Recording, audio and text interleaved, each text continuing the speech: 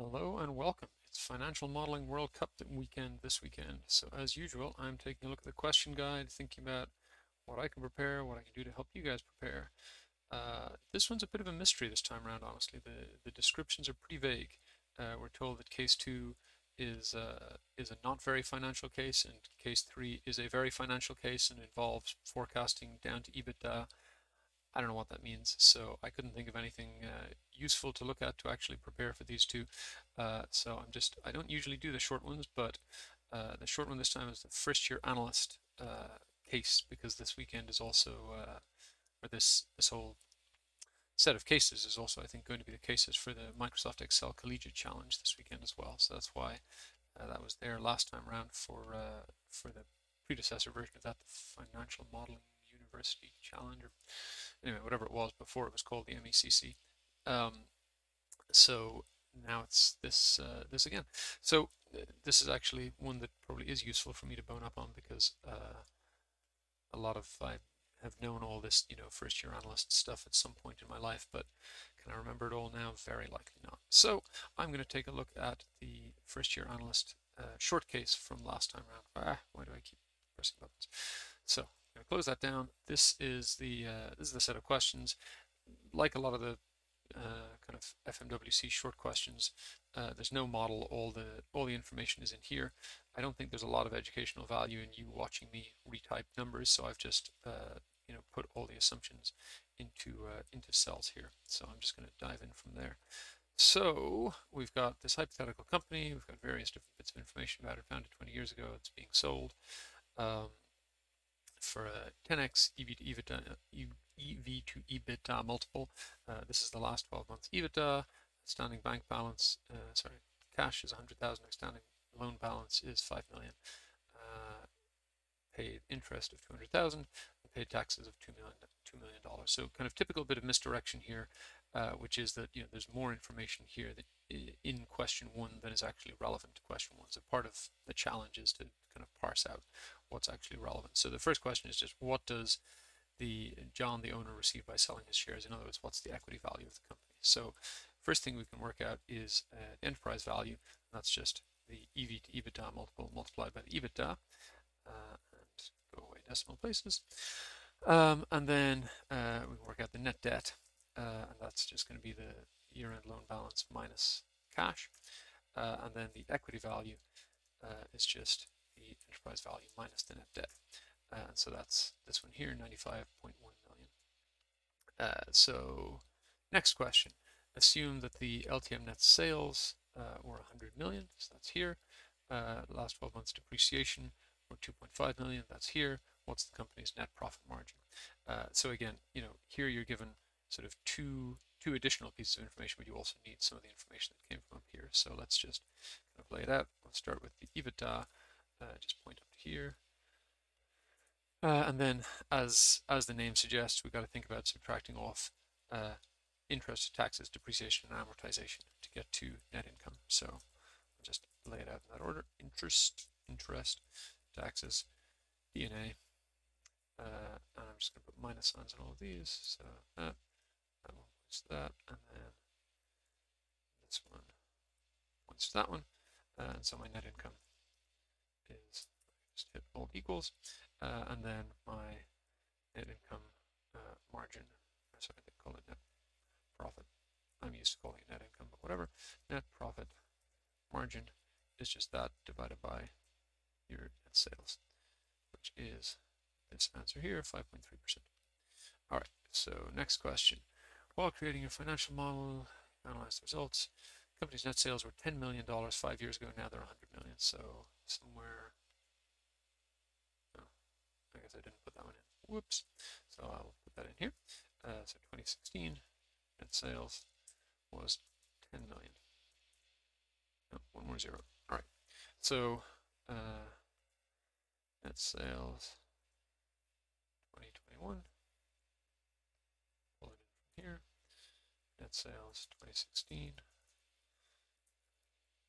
Pull it in from there. By the way, the thing I'm doing here, I don't know if it actually even saves time at all, but I saw when I was up here that this is here, and the next thing I want is 2 rows down from that. So rather than entering a new formula, what I did was copy that down twice, so that I now have a formula down here pointing 2 rows below that, and then just cut and paste that back up.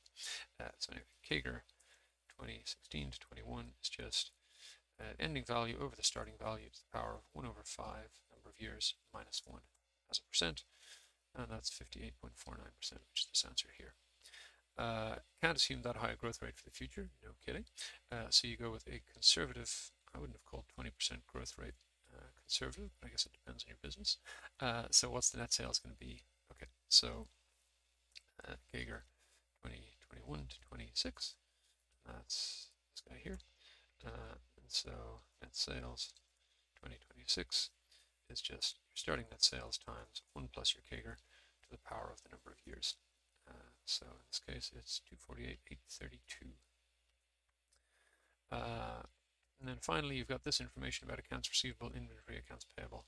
I've been trying to kind of keep going these down the line, but actually just in the interest of being next to the assumptions, I'm just going to put it in here. So the question is, what's the net working capital? Now, I'll be honest on this one, even when I was doing it on the day, I'm not used to net working capital as a term. So in other words, I know that these are all parts of working capital, and I know, ups and downs as they relate to changes in working capital. The concept of net working capital is one number, not one I'm really used to. But what you can tell, the very simple way to think about this is, accounts receivable and inventory are both, things that lock up your money. In other words, you've sold things and people haven't paid you yet, or you've bought things and you haven't sold them yet. That's all locking up your money. So these two go together. Accounts payable is the other way around. In other words, that's kind of freeing up money. You've bought things but you haven't paid for them yet. So the key thing to understand is these two are going to add together. That one's going to be the opposite sign. So these two add up to 20. So take away that one is 10. So if there had been a minus 10 million option here, I would have had to stop and think a little more. Because like I said, this is just not a term that I'm used to, but the fact that there wasn't made it pretty easy. So net working capital. And I guess if I had thought about it a little bit more, it's reasonably obvious that your working capital is your capital that's locked up in the business. So this is money that's locked up. This is subtracting from that. So that's your answer there. C, 10 million. Okay, so now we're on to a second set of assumptions. So another project. Evaluating the possibility to install new packaging equipment in one of its factories. Initial investment will be 10 million, that's what we've got here. Annual savings of 1.5 million every year for 10 years, and the equipment becomes obsolete. Okay, so let's just do it like this. We'll say year can be sequence 11 starting at 0, and then cash flow. And then I'm just going to say equals if this equals 0, then it's minus the investment, otherwise it's that. And we'll format that as money. And so first thing we want is the IRR. So that's just, I guess I should label IRR equals IRR of that. Oops, daisy. Okay. So that's your 8.14%. Now their weighted average cost of capital is 12.75% per year. Using this as a discount rate, what is today's value of the $1.5 million cash flow the company will receive in year 10? Okay, so I'm just gonna, I've got my whack over here. So I'll say disk factor. That is going to be 1 over 1 plus your weighted average cost of capital to the power of this. So now we can do PV. That's just this times this. I'll copy this formatting. Okay, so what the question was, the present value of what you receive in year 10, and that's this one here, 451,779. Then the second question was, what's the NPV? That's just adding these up. So now one kind of quick sense check here is your IRR is 8%. Your weighted average cost of capital is, sorry, I'm messing around with my formatting while trying to explain things. I'm just getting confused. Your weighted average cost of capital is higher. So in other words, you're not meeting your weighted average cost of capital. So it should definitely be as most of the answers here should definitely be a negative number. That's your kind of high-level sense check. But so here's the answer, 1778656. Okay, after deeper analysis, you understand that using this WACC is not correct. The company is going to be using 80% equipment leasing finance at a 5% annual interest rate, the remaining 20% financed with equity, and use a 15% cost of equity for the project. So in other words, this is just kind of typical WACC calculation. So we've got, you know, percent of debt funding at a rate, percent of equity funding at a rate, and then the tax rate. So our project discount rate is going to be, so it's the percent of debt times the cost of debt times 1 minus the marginal tax rate, because you get your interest rate shield, plus percent of equity times the cost of equity. And that is 5.4%, which is this answer here. Moving on, using the declining method of depreciation for equipment, every year they'll depreciate the equipment by 20% of the remaining. What is their equipment's depreciation? Okay, so normally I would lay out a depreciation schedule with, you know, opening capex, depreciation, closing.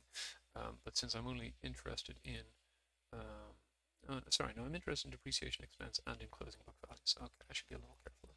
So let's lay out a couple of columns here. So we'll say depreciation and closing book value. You could do opening as well to be a little more precise, but I'm not going to do it. So sorry.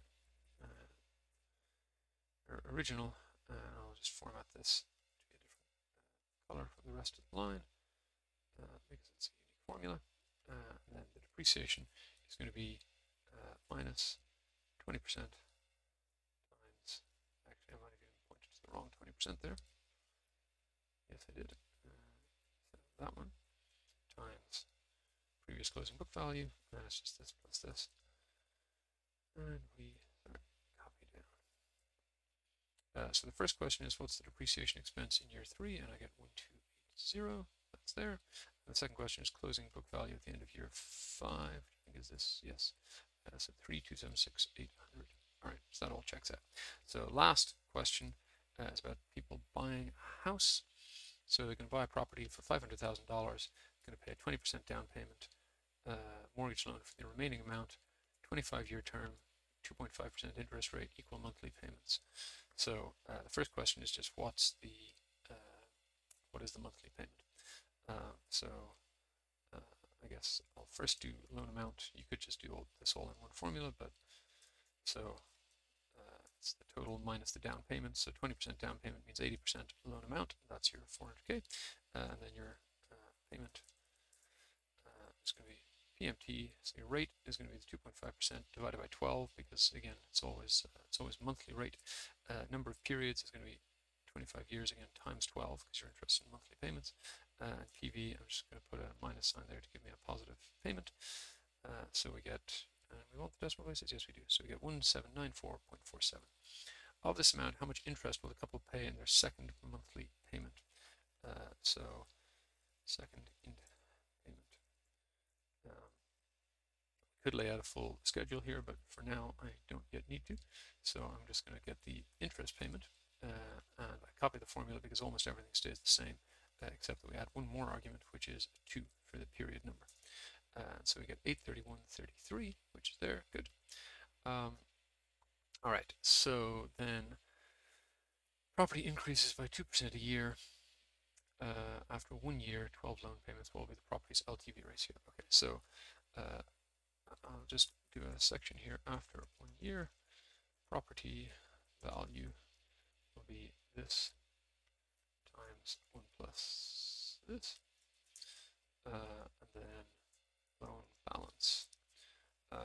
Again, you could lay out a schedule here. I'm going to be a little concise about it, so I'm going to subtract off the principal payments. Actually, sorry, let me reuse some of my formula from up here, because again, most of it stays the same. Save me typing everything out again. So principal payment, and then all I need to put in is the periods, and what I want is the first 10 periods. So this will give me, let me just take off this sum and the other piece for a second.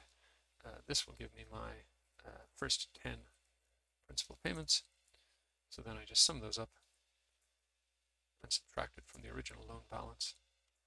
As you can see, you don't pay much off in the first year of a 25-year mortgage. And then we want the LTV, which is this divided by this, as a percent to 2 decimal places, 76.53. Not among the answers. Interesting. What am I doing wrong? Okay, well now I'm perhaps going to be humbled and shown that I have to lay out a schedule. 1 year for an increase of value by 2%. Oh, sorry. No, I'm being an idiot. I've done 10. Why did I think there were 10 months in a year? I have no idea. Anyway, fine. So 76.14. That's more like it. Okay. So I'm not quite being made to do a whole schedule. All right. So last question. They don't want to sign until they're fully committed. They're worried about the rate going up. Biggest monthly payment they can afford is $2,500. What's the highest rate they can absorb? So this one, I'm just going to do goal seek because that's the fastest way. I doubt there's any dynamic way to solve this because it's like a, I don't know, polynomial of order 25 by 12 or something wild. So anyway, we want to set this to, sorry, I can't link to that, so let's do this by changing the interest rate. Looks like they can absorb quite a bit higher interest rate. They can go up to 5.68. Sorry, this one here. And I think that's, yeah, that's the last question. All right, so yeah, I don't know. This stuff here, the kind of classic corporate finance stuff, is always where I'm a little foggiest on my theory because it's been a long time. This kind of debt modeling and depreciation modeling, that stuff I find easier to do. But anyway, that's what I got. If you're competing this weekend, then good luck. See you next time.